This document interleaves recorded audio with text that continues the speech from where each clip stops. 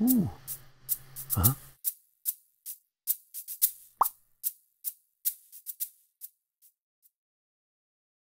It worries me when I hear people going, this is it. It doesn't feel like, no, the universe is so mysterious and so strange. We're only seeking for this all the time, inquiring. And there's a kind of reductionism, which mirrors the reductionism in science.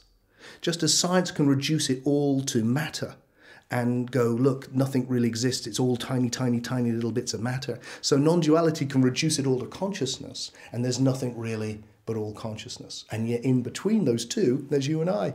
And that's the really interesting bit. And that's where I want to focus.